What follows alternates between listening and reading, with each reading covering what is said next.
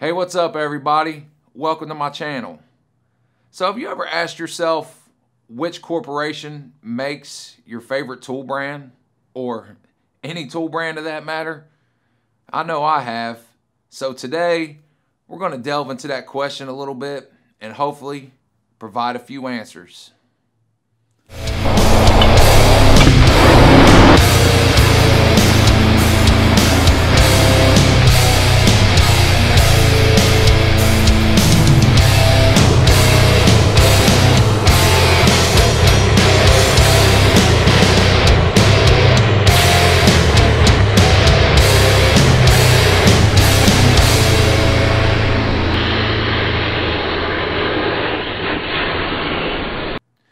This is a difficult topic to research because there are so many different brands and spin-off of brands that finding a clear answer becomes hard to find.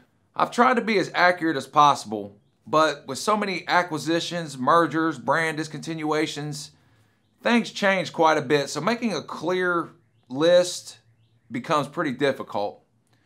But if there are any inaccuracies in this video, let me know down below in the comments.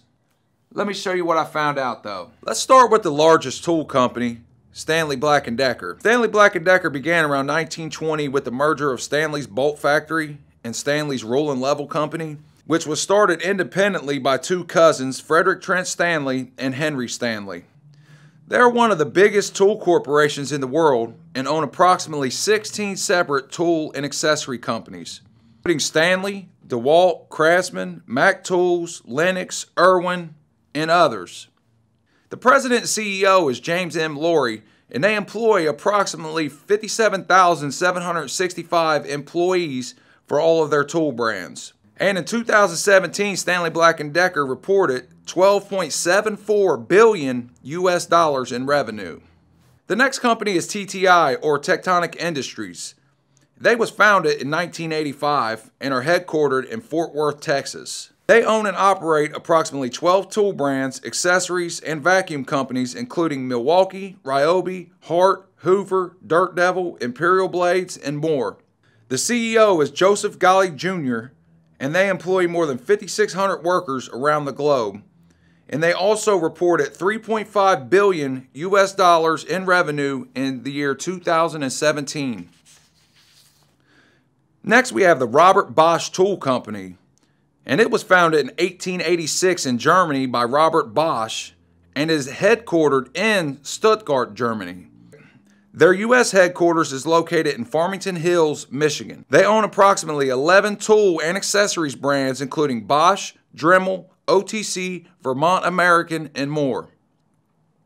The CEO of Robert Bosch Tool Company is Volkmar Dinner.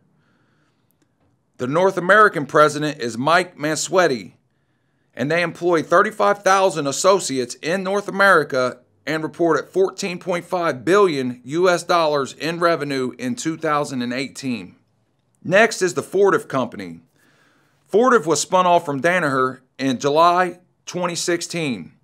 They own approximately 4 tool and accessory brands, including Fluke, Matco Tools, Tektronix, and Keithley. The CEO of Fortive is Jim Lico. They reported a total of $6.7 billion in total revenue for 2017, and they also employ around 26,000 workers. The Apex Tool Group was originally formed as a joint venture between Cooper Industries and Danaher, which, as we just seen, is now the Fortive Corporation. Their headquarters is located in Sparks, Maryland, and they manufacture over 30 brands of tools and accessories, including Gear Wrench, Crescent, Weller, Job Box, and more. Apex Tools CEO is James Roberts. They reported approximately $1.4 billion in revenue in 2017, and they employ around 8,000 workers. Next is KKR, Kohlberg Kravis Roberts, which is a private equity firm that has recently purchased Hitachi Power Tools, which had purchased Metabo Power Tools, and which is now being rebranded as Metabo HPT, and also owns Hitachi Tools, which is also now what Hitachi Tools are rebranded as internationally. So as you can see, companies who own these tools and their information is muddy at best. Now we have Chevron, but they focus on many other areas besides tools. However, they do manufacture and sell Skil, Skilsaw, Extron, Hammerhead, and more. It is difficult to pinpoint the exact revenue from tool sales as their main focus is in crude oil and they have so many different revenue streams. We now have Emerson Tools, and this is another corporation that focuses in many other areas but owns names such as Ridgid, Greenlee, Clark, and Paladin Tools. They only own the rights to produce and sell Ridgid power tools, however, and not their hand tools. Ridgid is sold exclusively at Home Depot, and they offer one of the best warranties by guaranteeing their power tools and batteries with a lifetime warranty. Next we come to ITW, Illinois Tool Works, and it was founded in 1912 by Byron L. Smith. They sell approximately 9 tool brands, welders, and accessories, including Passload, Miller, Hobart, Ramset, and more. The Illinois Tool Works Corporation is located in Glenview, Illinois. Ernest Scott Santi is the CEO and president. They reported a revenue of $13.6 billion in 2016, and they also employ more than 50,000 workers. Now we have Ideal Industries, which was founded in 1916 in Chicago, Illinois. They are a privately owned business and not a corporation. They offer approximately 6 tool brands, which include SK Tools, Western Forge, Casella Measurement, and more. Their headquarters is in Sycamore, Illinois, and since they are a privately owned company, they do not have to report their revenue, but from what I could find out, it is somewhere between $100 and $500 million annually. The CEO of Ideal Industries is Jim James, and they employ approximately 426 workers. So as you can see, that is one of the smaller tool companies, but they do make SK hand tools, which is a quality product. The last tool company we're going to cover here is Snap-on Incorporated. Snap-on was founded in 1920 by Joseph Johnson, an engineer from Milwaukee, and William Siderman, who worked to develop 5 handles and 10 unique sockets that was geared toward making working on automobiles a little easier. They produce and manufacture approximately 4 tool brands and accessories, including Snap-on, Williams, or known as J.H. Williams, Baco, and CDI Torque products. The CEO of Snap-on Incorporated is Nicholas T. Pinchuk, and they employ around 12,600 workers. They also have many franchisees that start their own business selling Snap-on tools by going shop to shop. On a side note, Mac Tools and Matco Tools also have many franchisees selling their brands. In 2016, Snap-on Incorporated reported $3.71 billion in revenue. There are a lot of other corporations I didn't cover because of video length. But as you can see, there are only a handful of companies which own all of your favorite tool brands.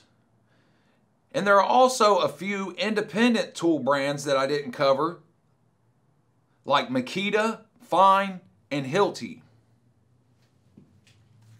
And I did not include Harbor Freight in this because they don't manufacture their own tools. They just go straight to manufacturers and have their tools rebranded into the names of their choosing. So where do Harbor Freight tools come from? That's a good question, and one I'll try to answer in another video. I think it'd be interesting to point out though that Harbor Freight is headquartered in California and they employ around 17,000 workers in the US. And they also had a revenue of around $5 billion in 2018. They're also a privately owned company that's still owned by one of their original founders, Eric Schmidt, but Harbor Freight's for another video. So I hope you enjoyed this video. If you did, consider hitting that subscribe button below. I'm going to be doing more videos like this, including tool reviews, some projects, and more, so I hope you stick around. And also, comment down below and let me know what your favorite tool brand is and why, just in a few words. Alright, I have fun making this video, and I appreciate each and every one of you, including the dislikers and the naysayers. I learn the most from them guys. Because of them, it makes me want to try harder, and because of them, it makes me want to be better, just to prove them wrong. So, if you're one of them, I appreciate you, and I also appreciate all you other guys that give me the praise and always comment and watch my videos. I really appreciate you, each and every one. So till next time, y'all, stay real.